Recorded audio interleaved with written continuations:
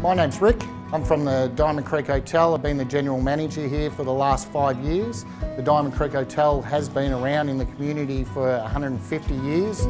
2 years ago we started renovations here, made big changes to the place. It's a totally different hotel now.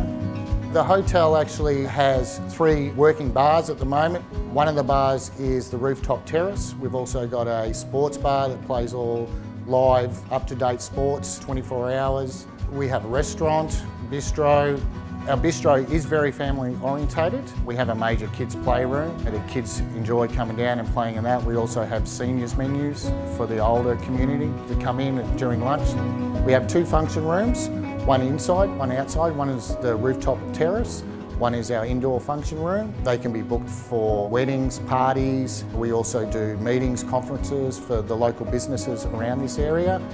Every Friday, Saturday, Sunday we have live entertainment here. We will actually book local bands.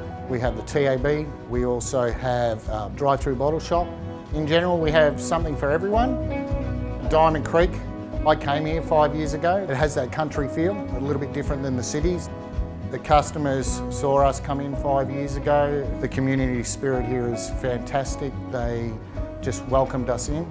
All the customers are very, very friendly. They still have that small, close community feel to them.